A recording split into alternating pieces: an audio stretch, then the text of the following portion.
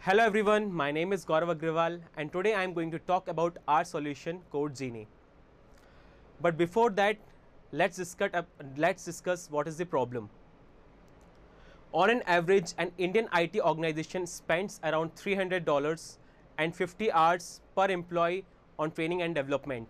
On top of it, an IT organization spends around 35 to 40% of their total budget in development and maintenance. But wait, we have not got this many problems. We have more problems as well. Most of the developers end up exploring irrelevant results when they try to find some solutions, and also due to the repetitive task, their efficiency is getting lowered day by day, and this is impacting. This is causing the high development cost, and it is impacting the scalability. So how to deal with all these problems? To tackle all these problems, we have got our solution, CodeGenie. More about it later, that what is CodeGenie and everything. Let's directly jump into the demo. Yeah, so our team has created this website. This is for ServiceNow admins and ServiceNow developers. They can go to this our conversational interface virtual agent, and there they can provide their queries, their problem statement, and in response, our virtual agent, our CodeGenie, is going to provide them the solution. So let's take one problem statement.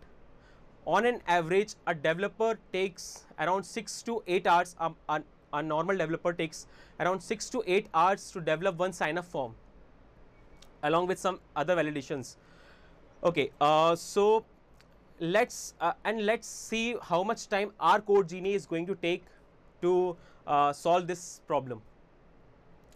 Yeah, here we have provided a problem statement which contains, we have asked our CodeGenie to create one sign-up form with first name, last name, email ID, and whatnot.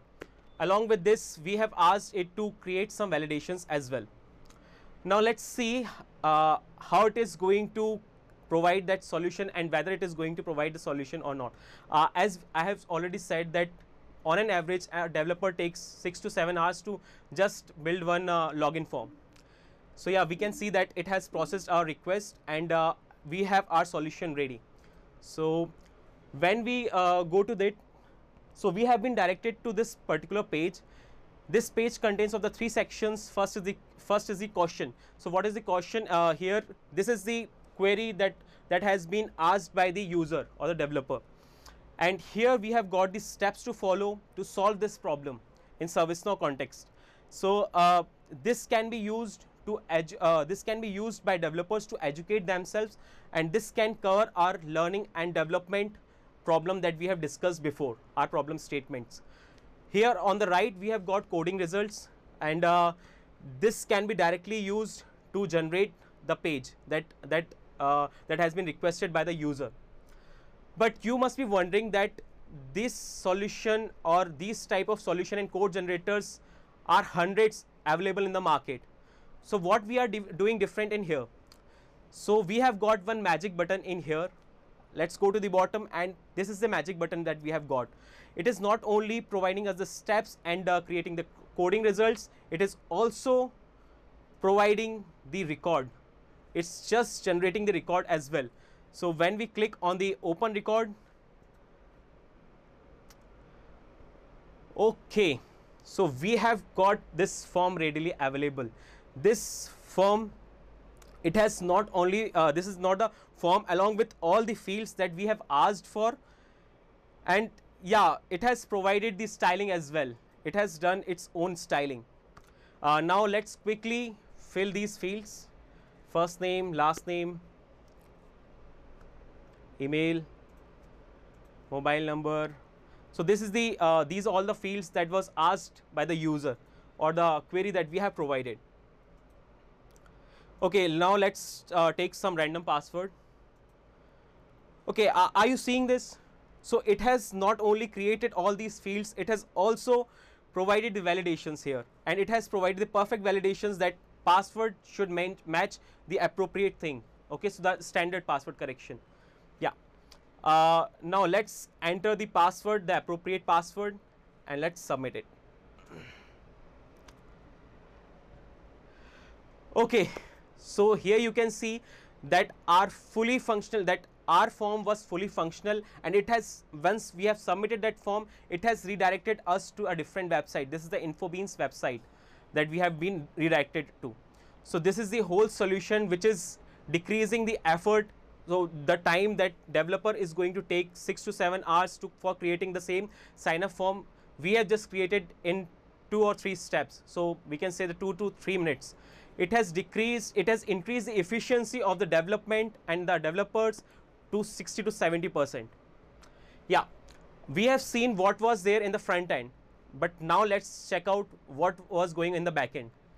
Okay, what has been created in the backend? Here you can see, and you can verify by the updated timestamp that this record has just been created by our CodeGenie. So let's go to the record. This is the page record that has been created in the ServiceNow instance, and here you can see the code files that it has generated. It has not only created the page, it has generated the code files as well, along with the widget. So let's quickly go to the widget, and here you can see all the code that has been provided, that has been there, and which has created the particular sign up form. This all has been created in 2 to 3 minutes. Okay, so that was our demo, and now let's go to what is CodeGenie. So CodeGenie is an automation tool which we have built for ServiceNow developers and ServiceNow admins. It is being used by them to automate their repetitive tasks and to increase their productivity.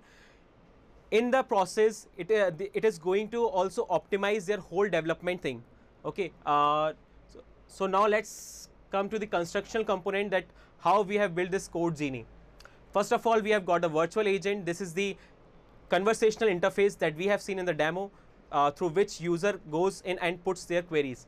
After that, we have got the OpenAI. This is the powerful engine that we are using in the backend to generate the codes and steps to follow. The third one is the service portal. This is the interface where user can come and provide their queries. Okay, so the fourth thing is ServiceNow API. So what this is doing, this is binding all these 3 elements, and this is what we are calling our prompt processor. Now let's see how all these 4 are working. Yeah, so here you can see, yeah, first of all, this we have virtual agent. This is working as a user interface. Here user will come and provide their problem statement. After that, our prompt processor is going to process that, and it is going to provide it to OpenAI. Basically, prompt processor is processing the query that has been provided by the user and making it readily available for the OpenAI to process. And after that, OpenAI is going to respond and provide their responses to the prompt processor. Again, our prompt processor is going to process it and make it human readable and convert it to the steps and the code. After that, yeah, it will go again in the virtual agent and provide that solution.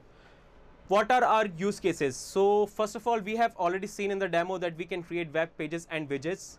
The second thing is we can create catalog items with this. So ServiceNow developers and ServiceNow admins know what we are talking about here.